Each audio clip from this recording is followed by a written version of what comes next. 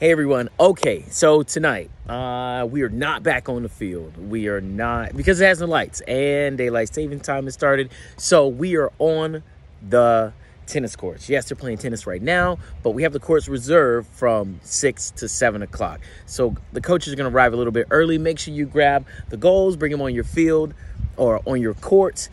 Parents, if you would, please stay outside of the tennis courts.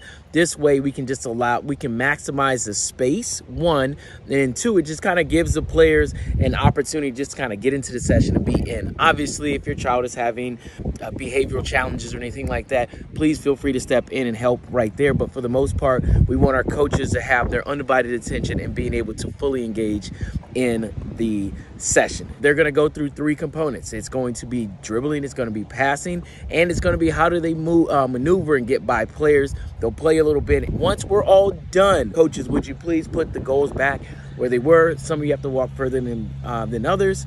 The setup is like so. It is court 1, which is field 1, court 2, which is field 2, and then instead of there being a court 3, it's going to be on court 4 because court 3 has no lights or partial lights. So we're going to do we're going to utilize court 4 for our field number 3, if that makes sense.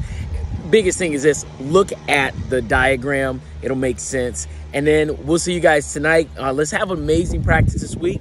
We'll see you soon. Let's go.